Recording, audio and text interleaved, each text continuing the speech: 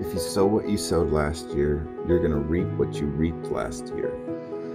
If we want to have an increase in our harvest, then we need to sow on a higher level. We cannot keep doing the same thing and expect a different result. I wanted to encourage you guys on that. Look at what you're sowing. If you're sowing the same thing that you were sowing last year, you're tithing the same amount, and you're sowing the same amount of your time to God and those types of things, maybe a lot's not going to change.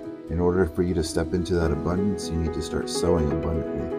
Remember that he who sows bountifully will reap also bountifully, but he who sows sparingly will reap also sparingly.